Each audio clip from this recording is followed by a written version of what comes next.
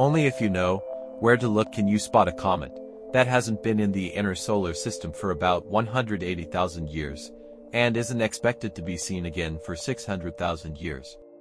Comet C 2024 G3 Atlas is located 156,139,653.0 kilometers from Earth in the Capricornus constellation. According to apparent coordinates, the current right ascension is to 1Ho for M35s and the declination is -244719.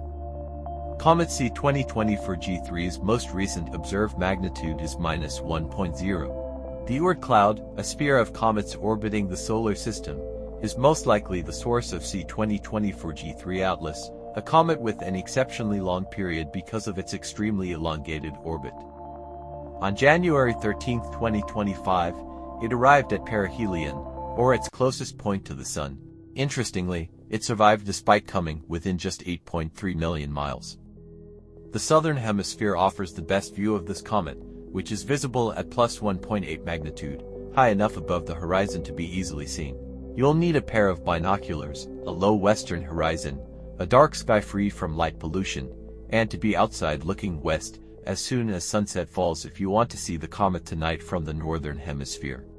Make sure you can see the southwestern horizon clearly while you're looking at the comet.